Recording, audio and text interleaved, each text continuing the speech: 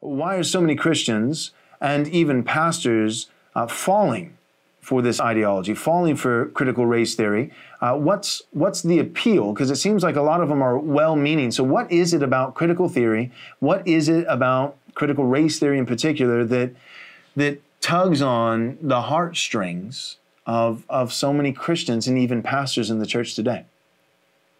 Yeah, it's a real threat for a number of reasons. It is a worldview. By that I mean it's a system. It's a way of thinking that answers a lot of questions. You know, I mean, so if you buy into it, you say, okay, equality is us all having the same stuff. That, you know, and that can make sense if you just throw the Bible in the garbage can. It's like, well, we're all human beings, aren't we? We should all have the same stuff, and that fits. And then you've got an eschatology going on, too, because we don't all yet have that same stuff. We are not all yet living as one, as John Lennon sang about, in Imagine. And so we need to pursue it. And so you've got something you're moving toward. We're going to progress toward this state of equality. And it's got a sense of moral rightness to it. I mean, aren't you for equality? Aren't you for everybody having the same things? And if you're not, it sounds like you want to hold on to your stuff, and that means you're the bad guy. And therefore, now we have conflict, and so it's going to take me courage to stand up to you and tell you why you need to stop holding on to all of your stuff and begin to hand it over.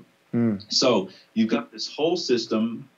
You've got morality, you've got eschatology, and something that has some teeth to it. So as a system, it can be very appealing to people.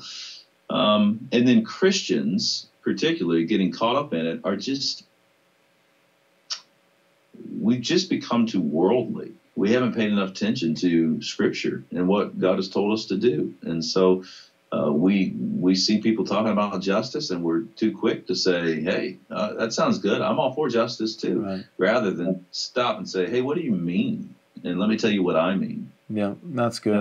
One of the things I've been so blessed by with your ministry is just the sufficiency of Scripture. I think, we've fought that battle. I say the proverbial we. I wasn't around for that battle, but for the inerrancy of Scripture, and everybody's willing to kind of salute, like that is a sword. It's double-edged. It's really sharp, and it looks really nice in that glass case on my mantle.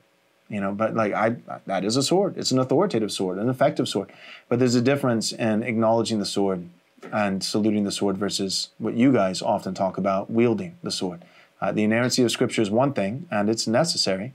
It's paramount. But the sufficiency of Scripture, I think so many Christians who would profess to be Bible-believing Christians, they would say the Word of God is inerrant, but they just, I don't even think they mean to. They just haven't been taught, they haven't been educated that the Bible has something to say. Thanks for watching this video. We hope you enjoyed it. If you did enjoy it, we hope that you'll take a moment and subscribe to our YouTube channel so that you can watch more content like this. Also, take a moment and give this video a like so that it can reach more people, and take a moment and click on the bell so that you'll be notified whenever we come out with new content.